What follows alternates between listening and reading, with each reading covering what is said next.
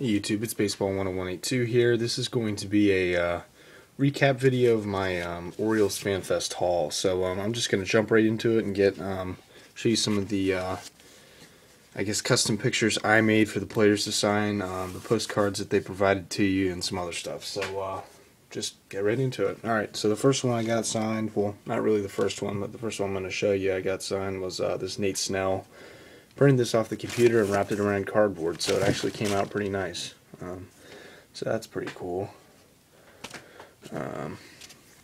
Michael Ullman signed postcard.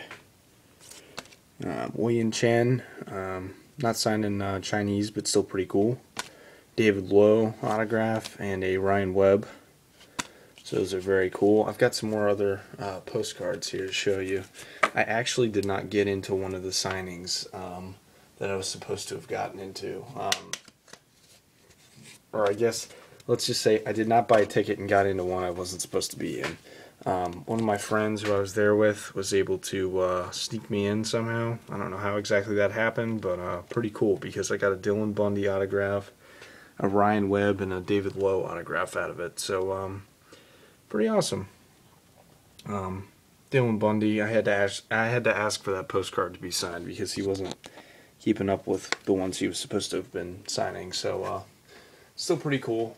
I believe that was the 11/20 session. So alright, so the other ones, I don't know if I showed you these or not, but TJ McFarland, I think that I did show you guys these, I'm not sure. I've been showing a lot of people what I've gotten.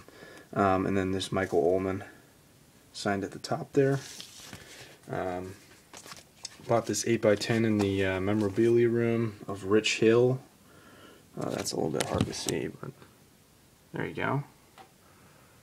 Rich Hill autograph. Sorry about the door thing. I think the cat's ramming it. Let's see, I got some other stuff to show you.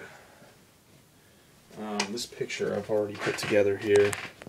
This is, hold on. Alright, there you go. There's Matt Wieters autograph. Ryan Flaherty autograph. Let's see, that's Wayne Kirby autograph and a Nate Snell. Matt Wieters was pretty cool. Again, that was another one that I was able to get into without a pass. Somehow I was snuck in.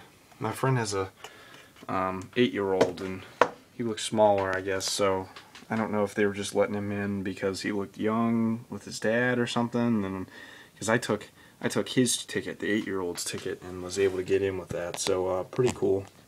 Didn't have to buy it, but still got autographs. Sorry about the camera. Bought this autograph out of the, or not autograph, this baseball out of the memorabilia room. It was used in a Yankees-Orioles game. It was fouled off by Curtis Granderson and pitched by Kevin Gausman. It's got some dirt and stuff in there, so that's pretty cool. So we got that. I forget exactly who this ball was signed by, but if anybody can help me with that signature there. This camera's not working today. But yeah, I think that I ran into somebody along the way, just walking to a FanFest activity or something. So I forget who that was. So I got all those. And the big thing here was Jim Palmer 8x10. I'll just say that he was a very awesome guy. Asked him to personalize it. Did not ask him to inscript it, but he did that for me anyway. Very awesome. So glad to have that. Glad to have the rest of the stuff. Definitely met some cool guys. Had a good time. While I'm not an Orioles fan, it was still awesome. So make sure this is on the wall. Not gonna fall down. Alright, there we go. So thank you guys for watching. None of the stuff is going to be for sale or trade. Oh, I have one more thing to show you guys real quick. I bought a Brooks Robinson autograph card from Topps, so on card. Can't really beat that. There you go. So that was the last thing. But anyway, met some cool guys. Was able to get some cool guys to sign some stuff for me, so I really can't complain. But thank you guys for watching. Peace out. Let me know what you think, and take care, YouTube. Thanks.